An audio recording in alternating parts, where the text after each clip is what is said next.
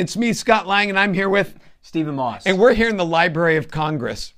Not really, but have you ever seen a music library this anal retentive? It is ridiculously clean in here. Like, you could do surgery in here. This isn't a band library, it's a surgeon's table.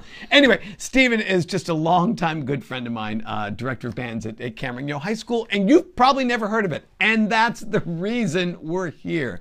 You know, I've always said that great music and great teaching occurs in small, out-of-the-way places that no one knows about. And this is one of those places. And he won't brag on himself, so I'm going to do it for him. Beyond being an incredible human being and doing leadership and drum major stuff, he is the UIL honor band this past year, performed at TMEA, and he was last year's state marching band champion. And that's a back-to-back honor that's equivalent to Midwest and a Super Bowl in the state of Texas. So, first of all, congratulations. Thanks. And bravo. I'm super proud of you. So, coming here, I went through the massive town that is Cameron. I think there are 6 people and 2 hobos and a Dairy Queen. And that's the entire town. So, Stephen, you've taught in other places. What's it like? How do you create a culture of excellence in a community that doesn't have a role model for that, musically speaking? There's no, well, look at what this school does and this school.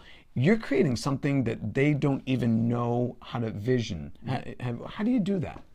I think we do our very, very best to just make sure that the kids know that they can do everything they want to, because in small schools, in small towns. Yeah, in small towns, they do everything, and they want to do everything, and we've got to let them know that it's okay to do everything. We've got to let them know that we support them, whether it's a kid doing ag, football, and baseball all at the same time. You know, the band is still a home for you. You don't have to, this is not just about band, so we bend a lot to make it work for the kids. Okay, so in bigger programs, typically, especially in Texas, there's a lot of adjunct staff. There's support staff, there's guard visual, there's private lesson staff. I mean, there's a couple of cows in the pasture across the street. That's it. I mean, how do you do that? How do you create that musical excellence when you're it? Well, we are the private and you lesson play staff. Bass trombone, so let's be clear. Not that's a food chain kind of down there. How do you do that? We just work with the kids. We make the time, and sectionals a lot of times is based on their schedule, not ours, and then them molding to us. But we find that time, and we make the time to make it work for them. What about support? Do you have any?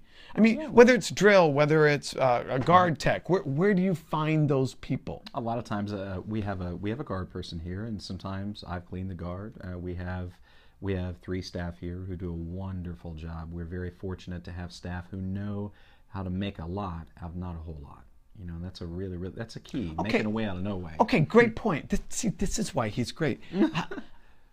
Do you have to adjust your expectations? I mean, do you change your literature? Do you change the amount of so what you're saying is, you know, excellence isn't the what we do, it's in the how we do it. No doubt. Yeah, no doubt. I mean, I could expound on that, but what you just said is perfect. You know, I'm not going to pick literature for example, this year we want to take all the kids to the honor band concert, not a wind ensemble, even though we had enough kids last year to break up the band into 2.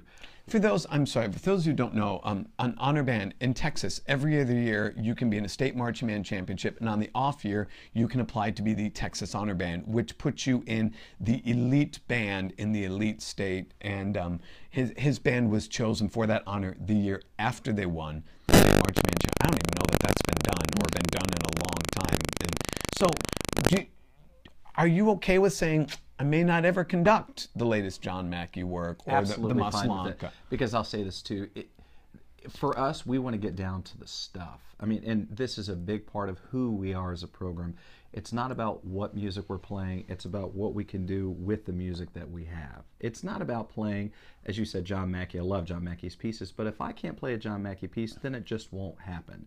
But if I can play American River Songs by Pierre LaPlante, which is a great, yes, we can play Shenandoah in the Middle just as beautifully as we can play a grade 5 arrangement of Shenandoah. It's not about the literature, it's about how we approach that literature. And let me say this, doing everything that we can along the way to not focus on just the audible error, but picking literature where we can get to the good stuff. Because on one side of the coin, you have trying to get rid of the audible error, and on the other side is the good stuff, the music. You know, and I think it makes such an important.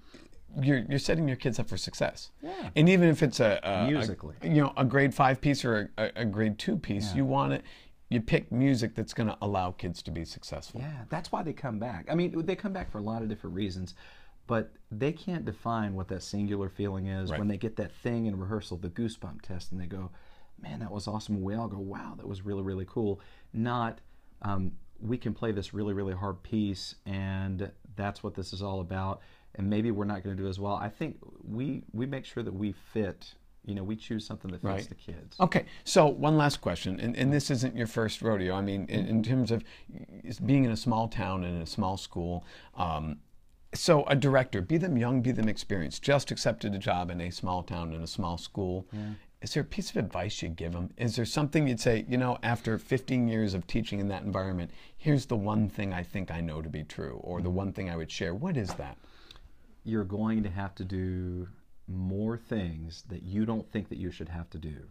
You're going to have to, the first thing is develop genuine relationships, but more importantly, that's in any school, but I think for small school, you're going to have to realize that that kid does a lot of things, and once you let them know that you care about them and you want to know about the other things that they're doing too, they're going to want to be a part of what you're doing. Not apart from it, but a part of what you're doing. And let's face it, what we do is, I think, it's one of the best gangs out there, and I do believe that. I believe it's one of the best things out there, and if I believe in what I do, I'm going to do everything I can to genuinely recruit and retain a kid through a relationship and go to that baseball game, because I'm curious. I do want to know how my kid's doing.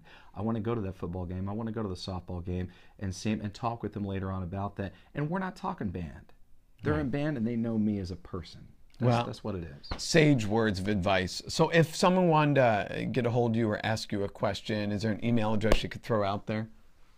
Yes. This is weird that I'm sharing my email address. Well, you don't have it.